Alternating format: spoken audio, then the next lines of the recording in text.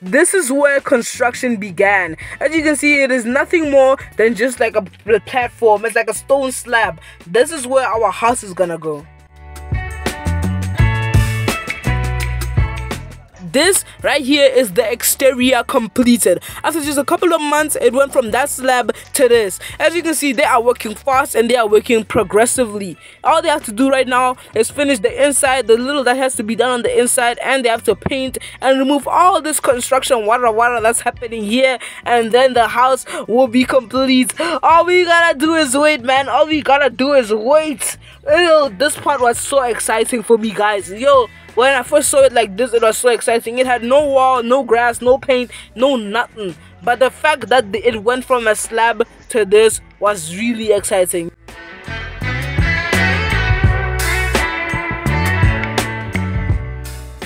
This is the not finished interior. As you can see, it is not painted. There are some holes in the wall. It looks like just like a rundown house. I think this is a bathroom given that pipe and that, like, yeah, that's where the shower is gonna be.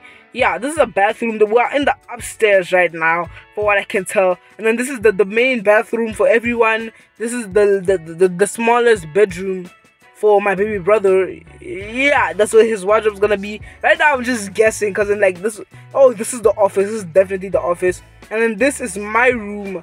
As you can see, there was a hole there where my wardrobe's gonna go.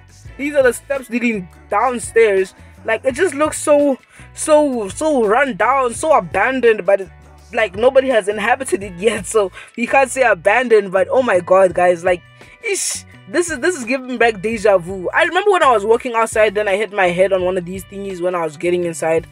Ooh, that hurt. But then yeah, this is what it looks like. No wall yet, no grass yet, no nothing yet. This is the half bathroom. As you can see, they wrote not complete there.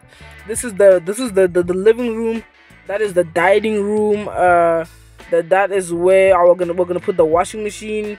Yeah, there's a lot of writing on this stuff.